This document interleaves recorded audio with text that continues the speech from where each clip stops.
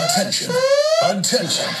This is a very important message to all 105.1 listeners. The city of Roseville has asked us, well, actually, they asked a court of law to ask us to move our concert out of their city.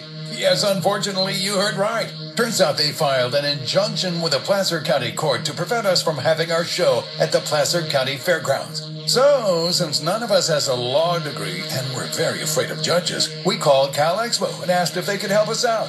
And thankfully, they said we could move our show there. We ask for your help in getting the word out to anyone and everyone you know who has tickets. We sincerely apologize for any inconvenience this may cause, but we simply had no choice other than canceling the show altogether. All this after selling almost 10,000 tickets. In 13 years of doing country in the park, this has never happened to us before.